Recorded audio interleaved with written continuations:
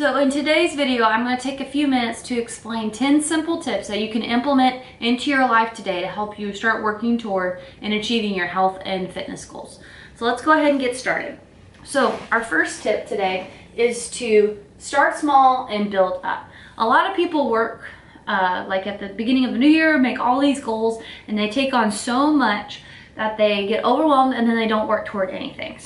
Also, they try to implement so many things all at once, or they try to take on too much too soon, or just, you get the point. What I'm getting at is start with trying to make one simple change at a time, or two very small ones, like drinking more water or having more vegetables, and work from those.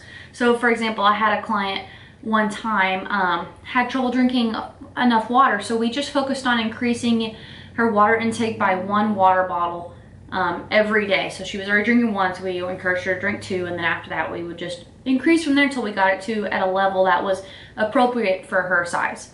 And I also had a gentleman who didn't like eating vegetables, and so we just focused on trying different vegetables in different ways they were prepared in order to find ways to implement them, or we figured out recipes where we could hide them in foods, which I still use those today because I'm not a big veggie person, but you figure out a way to make it happen. But the big thing is start small, master that, and then build up on there, okay? And then it becomes real, it doesn't become this overbearing burden to carry. Okay, number 2, drink water. Our bodies are made primarily of water, and it's also used to facilitate multiple systems in our body. So if we are not staying hydrated, it actually affects our energy levels, our ability to sleep, our moods, our ability to exercise and do things. So focus on drinking water. And I have a lot of people ask me, well, how much water is enough water? Every time you're thirsty, you need to be drinking, okay? Does not mean you should reach for a Coke or a coffee, and I'm guilty. I'm part of the coffee addicts are us, okay? I am leader numero uno. Okay, maybe my mom's the president, but love you, Mom, sorry.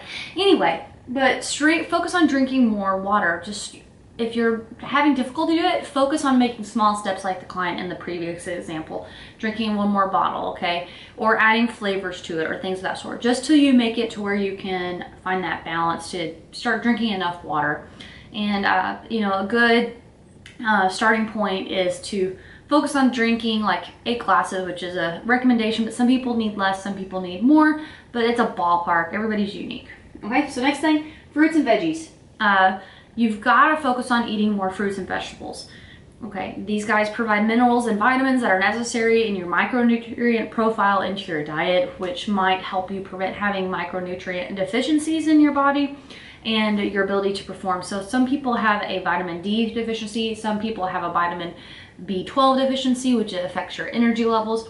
So if you focus on including more fruits and vegetables in your diet, it's gonna help you start to combat any deficiencies you might have. A multivitamin is a great way, but it should not be your end-all be-all solution to that. You should work on incorporating these things into your diet to help with that whole picture. And also these are great ways to help manage your weight, and they're just all around just better options for you. Okay, one way I like to do this to help teach people to eat more fruits and vegetables is to eat the rainbow every day. So I had a client one time who really struggled with this, so we focused on her taking a picture of each of her meals, and then she would send them to me at the end of the day so we'd talk about the different colors that she ate and kind of provide education that way. So focus on eating the rainbow if you struggle with that. Or if you already do that, well, then maybe focus on trying a new fruit or vegetable once a week and build it from there so you can try the seasonal veggies and things of that sort. Okay, number 3. Well, that was number 3. Okay, number 4, move it. I like to move it. Figure out how to start moving more, okay? A lot of people will park at the front of a grocery store parking lot. If you do not have that kind of limitation, park in the back of the parking lot and make yourself walk to the grocery store and walk back, and then put your cart back in the store, in the cart rack. Not the one in the middle of the parking lot, the one in front of the store, okay? If you're concerned for your safety, that's a whole different ball game, but walk it back in there, okay? Take an extra lap when you are in the grocery store, or you are at lunch. Take a 10-minute walk for your breaks. You can go up and down the stairs an extra time if you have the ability to. Just focus on getting more movement into your life. A lot of people do where they count their steps every day. That's a great indicator to help you gauge how much you're moving. It's just a starting point. So focus on just getting more movement in general into your life, whether in like do a family walk or bicycling or whatever the case may be. Just find a way to move, and that's a great starting point. Okay, don't focus on taking on the whole world of movement. Just focus on something that you can incorporate today and build onto that. Okay, so number 5 is measure your progress. The big point I want to make clear here is that you should not be afraid of the scale. Okay, if you have a condition where you need to visit with somebody like an eating disorder, go get the help you need. But for the rest of the world, we have demonized the scale, and we need to realize that this is just a measuring progress. How much you weigh does not equate to what your value is in the world, okay? So just because your weight goes down doesn't mean your value goes up. These are not a relationship. They do not correlate or anything of that sort, okay? So the scale is just to help you measure yourself, okay? That's also why we measure how much inches we're losing, how much weight we are, how much water we're drinking, how we feel, how much sleep we are getting, how much weight we can pick up, how much we can do when we're working out, okay? Those are all measurements that you can use to track your progress. Something else that's really great is a progress picture, because you may not see any weight difference on a scale, but you have lost inches and you may look visibly better, okay? So there's just so many things that are in the picture. So do not focus solely on this one measurement, AKA the scale. Let's just go ahead and write that on there. More than one scale. Okay? Have more than one measurement to track your progress, okay?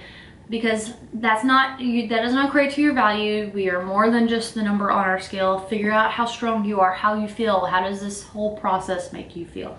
So look at that as a holistic picture and find different ways to track your progress to show how valuable you are and how much better you're feeling outside the scale. But don't be afraid of it. Use it as a tool to learn more about yourself, okay?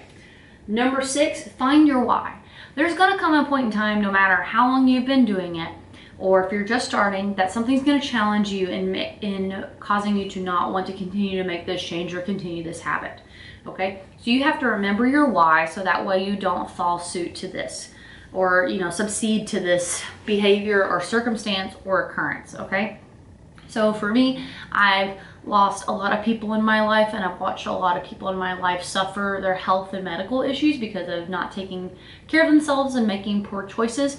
And 1, I don't want to live that way, and 2, I want to educate people so that way they don't have similar results, okay?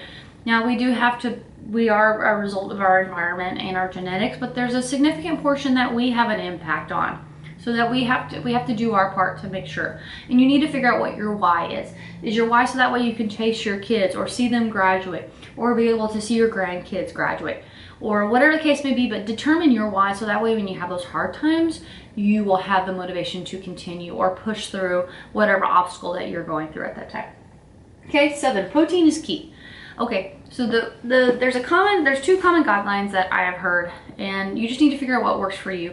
1 is a gram of protein per 2.2 pounds of body weight, or 1 kilogram, or 1 gram of protein per one pound of body weight, okay? I think it's somewhere in the middle, and that's kind of what the literature is showing at this point in time. But start with that lowest one and build up, and if you need more, you can always add more protein into your diet. A lot of time our body craves things for a reason, so if you're craving more protein, that's usually a pretty good indicator. Sometimes it'll crave more fat and things of that sort, or those cravings will be a result of things that we've taken in. I notice for me that I tend to have cravings for like more protein or fat or carbs as an indicator of what my body is deficient in, but that takes time learning your body and how to be self-aware of those things. So if you just start making yourself more aware of those decisions, you can do that. It also correlates to how much fruit and veggies you have, so you can have a complex and diverse micronutrient profile.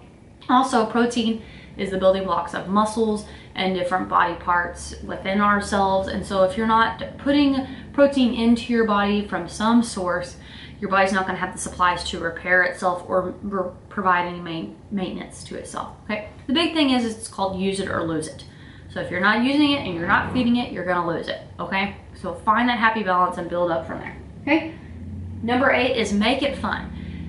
You are not going to keep doing something if it is not fun or you don't have a really good why. I choose not to do anything if it's not fun or helping my higher goal, okay? So for me, I always try to challenge myself, or I try to make a game of it. I mean, you could go to the park with your children and play. You could go surfing. I mean, the possibilities for this is endless, but find something that you enjoy and so that we can incorporate it into your lifestyle.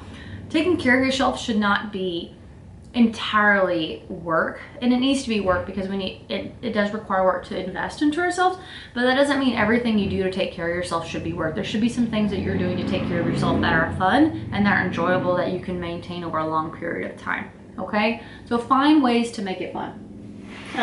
Number 9, maintainable steps. Do not try to take on the whole ship at once, okay? You've got to start with the rowboat, okay? And get a sail added to it. And then you upgrade to a bigger ship, and then a bigger ship, and then a bigger ship, until all of a sudden you can run that bigger ship and have all the pieces going together. So start with whatever your rowboat is and build up from there, so that way it's maintainable and you can build up from there, okay? No matter anybody you've ever met was in this life, anything that's an expert in anything, they were a beginner once in their life. At one time, they couldn't do the thing that they're an expert at, and they had to learn that. And you need to realize that you are also that same person. Nobody's better than anybody in this world. So start, remember, give yourself the grace and just start, okay? But give yourself small, achievable goals and build up from there. Have that long-term, somewhat, unrealistic goal, because it's important to have those dreams and things that we know we can achieve if we just work hard.